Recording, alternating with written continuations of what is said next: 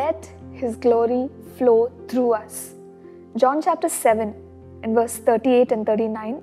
He who believes in me, as the scripture has said, out of his heart will flow rivers of living water. But this he spoke concerning the Spirit, whom those believing in him would receive. For the Holy Spirit was not yet given, because Jesus was not yet glorified. Jesus promised those who believe in him that rivers of living water would flow out of their belly. In Acts chapter 2, this already happened because the Holy Spirit was poured out at Pentecost, and this outpouring changed the disciples. This outpouring made the disciples bolder. It made the disciples witnesses, as God's word promises us in Acts chapter 1 and verse 8, that with the baptism of the Holy Spirit that we would be witnesses in Jerusalem, Judea, Samaria, even to the ends of the earth.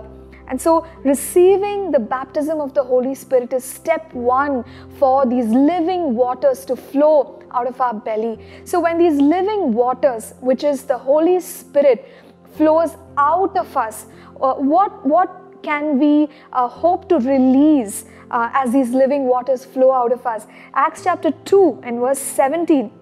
And it shall come to pass in the last days, says God, that I will pour out my Spirit on all flesh. Your sons and your daughters shall prophesy. Your young men shall see visions. Your old men shall dream dreams. So here is a clue. We are being told that the works of the Spirit will be released through us as these living waters flow out of us. And what are the works of the Spirit? The works of the Spirit are prophecy. They are visions, dreams.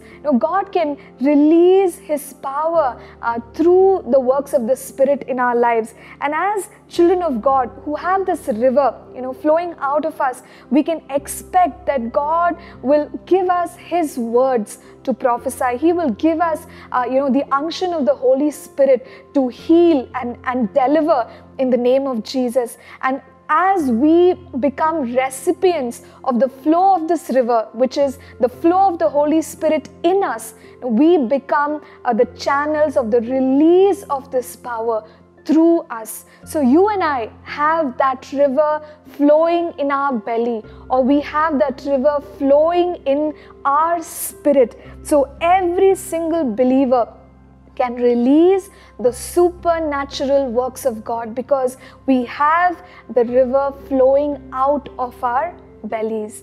We have it doing its supernatural works. So this day, let's recognize that we have the flow of the Holy Spirit through us, and we can bless people through the power of God. Let's pray together.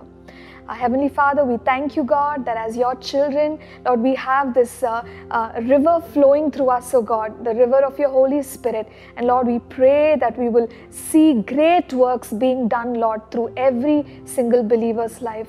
In Jesus' name we pray. Amen. Thank you for tuning in to Living Supernaturally. For more resources to strengthen your spiritual walk, please visit apcwo.org.